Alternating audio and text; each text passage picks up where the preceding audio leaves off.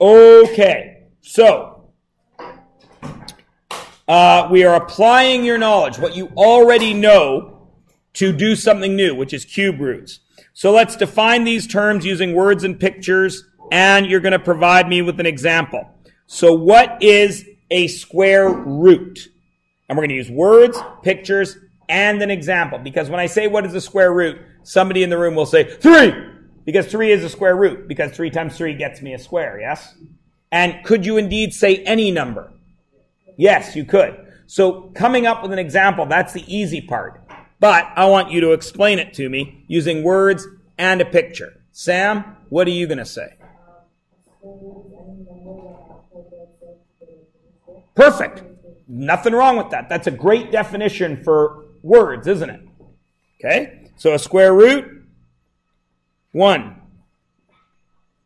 Any number multiplied by itself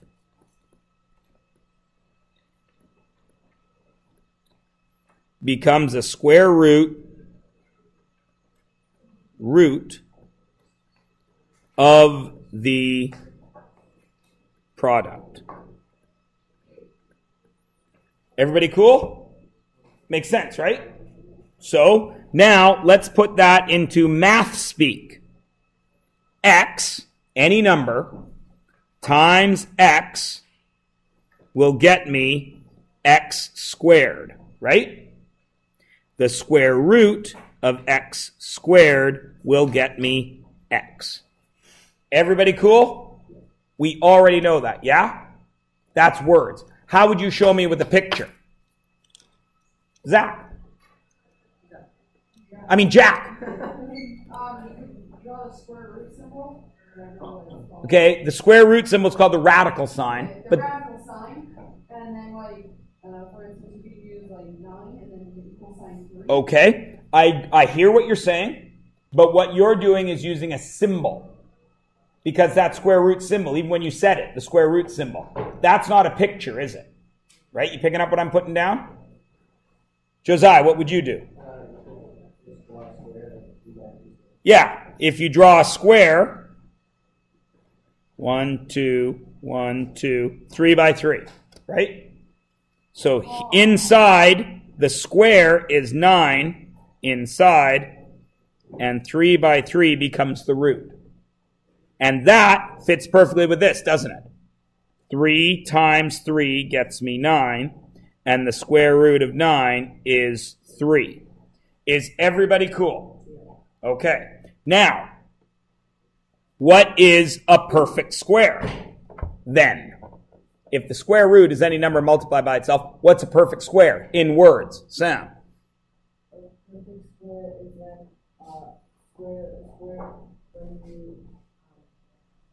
when a number is multiplied, when two square roots are multiplied together to create a whole number. Okay. Does it have to be a whole number? Does it have to be a whole number? Is 1.44 a perfect square? Yeah. So be careful. You're on the right track. Can anybody finesse Sam's definition a little? Michael? There we go. I like that. Okay? So a perfect square is a rational number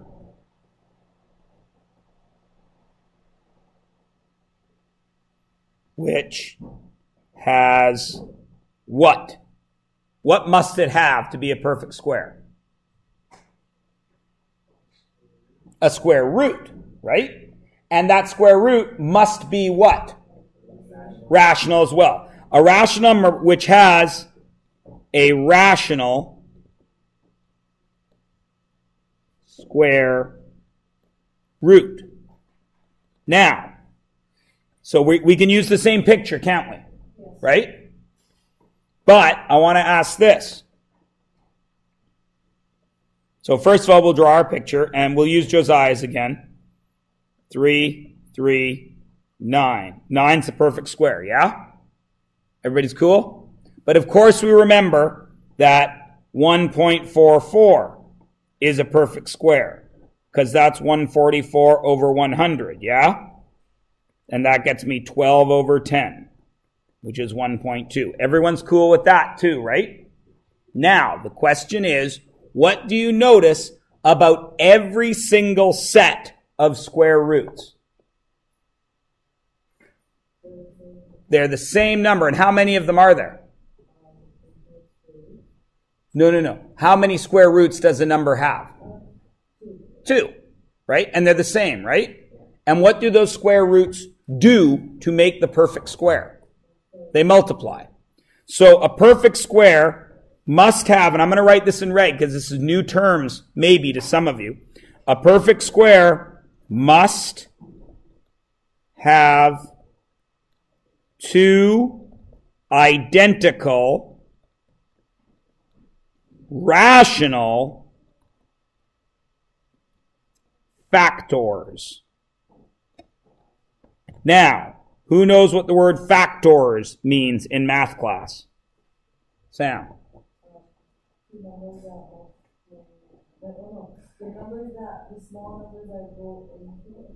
Yeah, the numbers that multiply together. Okay? Everybody cool? We all know what factors are, right? Factors are simply, not numbers.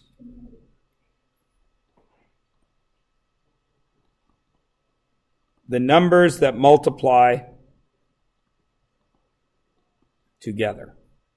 And a perfect square has 2 identical ones. Everybody cool? Why do we call it a square? 2 sides, length and width, and they're the same. Cool? All right, now you guys are smart kids. Apply all the answers that you've just given me to these terms. What then is a cube root? Jack. Absolutely right. A cube root is a factor repeated how many times? 3 times. That's words, right? Everybody cool? Now, Jack gave us an example, 3 times 3 times 3, but he didn't give us a picture yet, did he? Okay, what would it look like? So you draw like the cube of 3 by 3. You draw a square, 3 by 3. And then you draw on the right side, I guess, another square like connected to it. You finish it off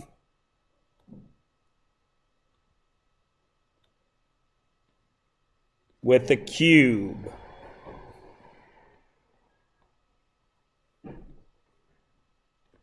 Right? So, how big is this front square? 3 by 3 is how big? 9. We know that from our first bit of notes. And then how many back does that stack go? 3.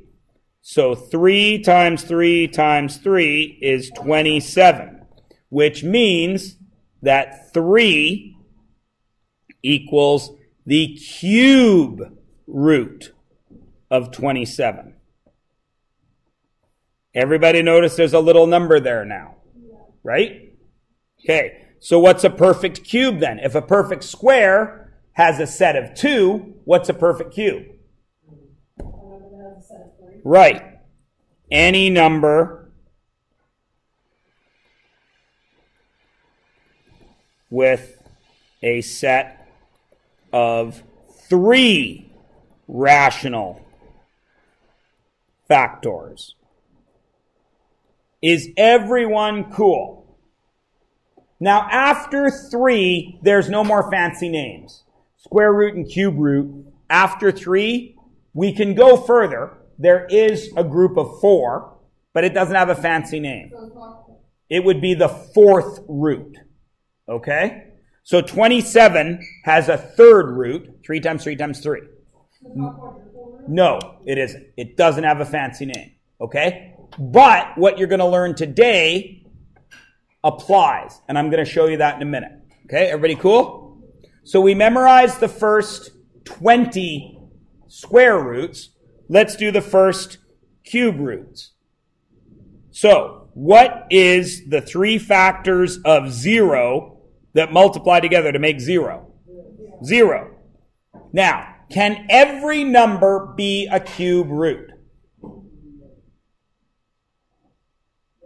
Yeah, every number can be a cube root, but every number is not a perfect cube. So what's the next one? We put the roots on the bottom. 1. What's a cube of 1? 1. 1 times 1 times 1. Next, 2. 3. 4. 5.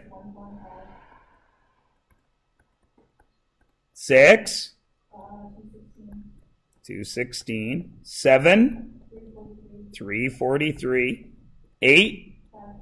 512. She doesn't have it memorized. Everybody, it's like, what the heck? I saw her using her calculator. She read ahead, right? She's not magic. 9, 729, and 10, 1,000. Everybody cool? Everybody good? Yeah. Okay. It applies the same way as squares. Everybody good? So the first thing we're going to do is take what we already know and we're going to estimate these. All right? Now, I am going to bring my number line, which I should have drawn on the next page because I'm a bit of a doofus, but, you know, so it goes. I'm magic, and I can do this.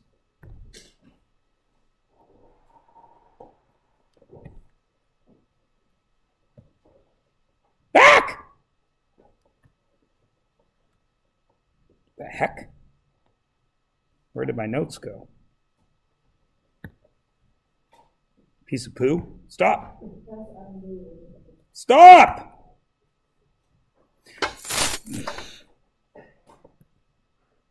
It's locked in on the stupid... There we go. Oh, now it's not moving. Thank goodness for technology. Fine. Close. Fine.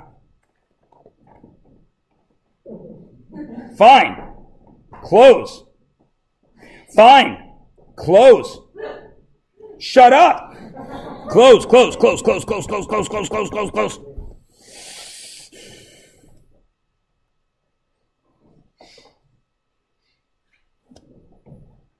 Okay, this is getting a little frustrating.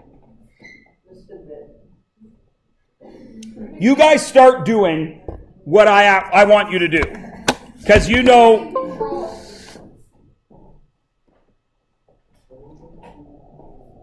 Show you who's boss. I run this thing. Yeah, who's in charge now? Bill Gates. Matt Myers, that's who.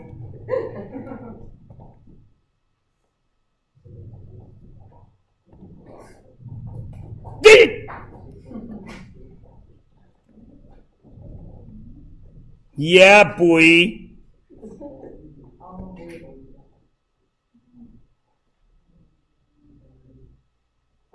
Ah, screw it.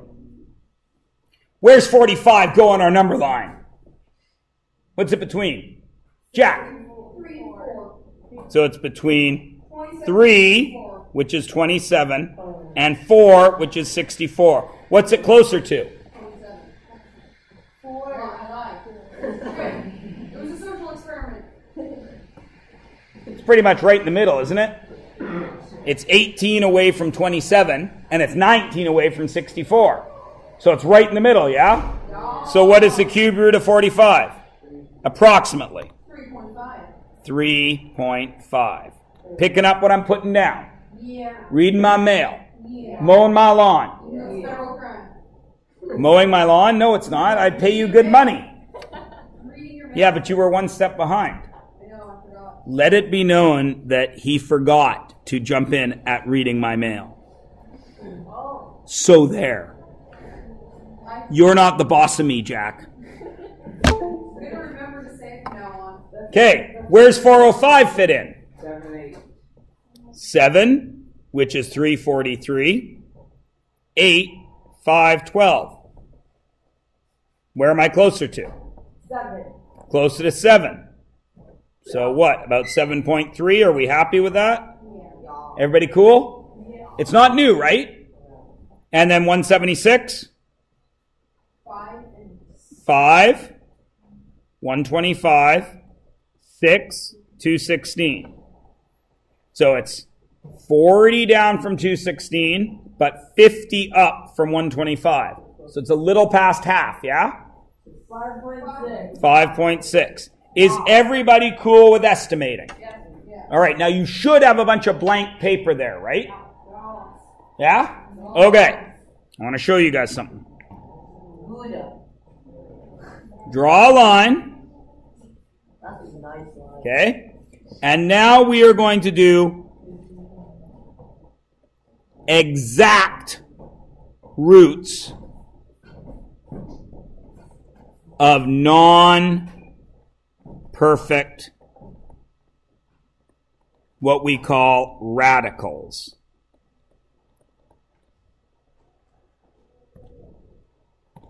Okay? And a radical is anything with that symbol in it.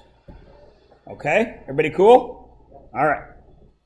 So, to remind you, I'm going to do a couple of perfect ones first. Square root of 64. Soon as you see the square root sign with no little number there, what am I looking for? Square root of 64, which is the two numbers that are the exact same that will multiply together to make 64, right? What are they? 8 times 8. Because there's two of them, they make a pair. Everybody cool? You probably don't need to write this part. All right? Then I'm going to do the cube root of 125. What does that mean? What does that little 3 tell you? You want a group of 3 instead of a group of 2. And what is it? 5. Because it's 5 times 5 times 5. Everybody cool? Yeah. Everybody good? Okay. Now, I want you to look at something. The square root of 4 is what? 2. 2 times 2. The square root of 9 is what? 3 times 3. Now, what is, using this knowledge, use this knowledge, don't use your memorizing powers, what then is the square root of 36? That's using your memorizing powers. Why is it 36? Because 4 times 9 is 36. 4 times 9 is 36, 2 times 2, 3 times 3, right?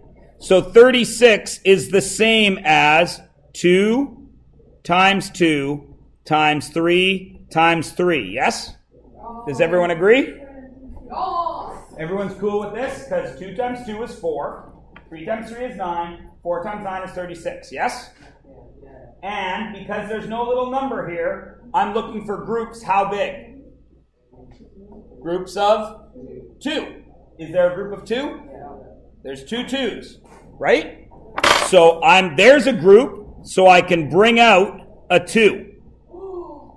What's this? Is that a group? Yeah. So I can bring out a 3. 2 times 3 is 6. Is everybody cool with that? Yeah. That you should have written down. That is how we do perfect squares. Everybody good? Okay. Now, I'm going to put one on here that isn't perfect. Okay? I'm going to work in red. Square root of 48. Now, do you notice something about 2 and 2 and 3 and 3? They're a special kind of number. You may know it, you may not. They're right next to each other. One is even, one is odd. Okay? I'll give you a couple of hints. I'm going to write a bunch of numbers on here and they all share something in common. I want to see if you guys know what that is, because maybe you haven't been taught this, maybe you have. I don't know. Okay? Don't write this down. Just look at the numbers I'm going to write and see if you can tell me about them. 2, 3, 5, 7, 11, 13, 17, 19. What are they? Prime numbers. Because prime numbers are the most powerful numbers in our system. When the aliens come to take us over, they will speak to us with prime numbers. Because it doesn't matter where you are in the universe. Graplach is 7 in Klingon. Okay? So, You notice that I broke this down into prime numbers, yes? So take 48 and try to break it down into prime numbers. What's a prime number that goes into 48? 2. 2 goes into 48, doesn't it? Okay, so it's 2. I'm going to do this. 48. 2 goes into 48, and what does that give me? 24, yes? Everyone agree? Okay, is 24 a prime number? No, so we break it down again. We're going to use 2 again to get 12. What's next? 2 again to get 6. What's next? 2 again to get 3. Now, are those all prime numbers? So the root of 48 is really 2. How many 2's do you see there? 4. So 2 to the 4th power times 3, yes? Now, is there a little number out here? No. So I'm looking for groups how big? Groups of 2. Do you see any groups of 2 in there? Yeah. There's 2 groups of 2, right? So out comes a 2. Another 2. Out comes a second 2. And what did we leave under there? 3. 2 times 2 is? 4. So 4 square root 3 is the exact answer. Does everybody see it? Okay. Now we're gonna do one more long ways, and then I'm gonna show you a shortcut. Okay?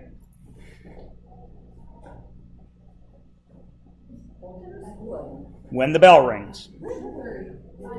Cube root of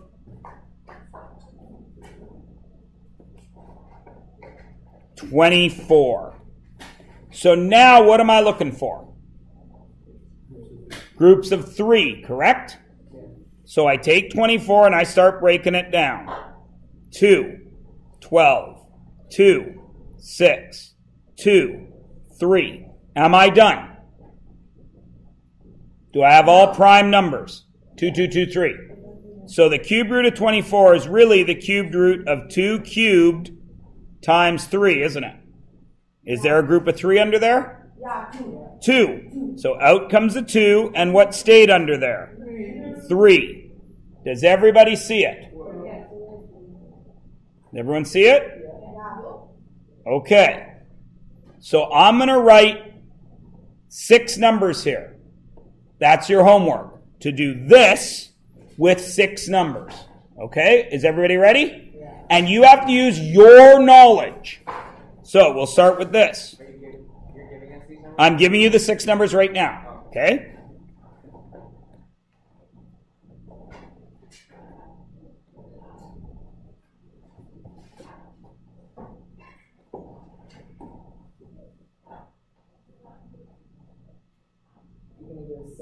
I'm going to give you 6. Yep.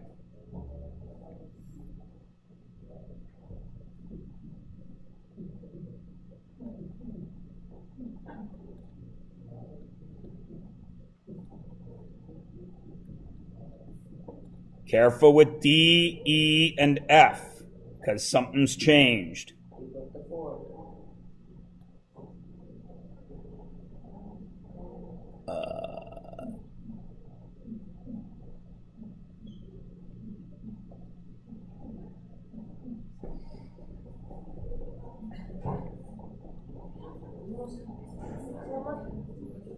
And the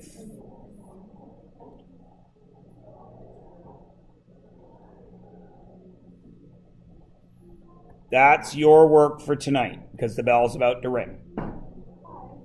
Everybody cool? Good, great.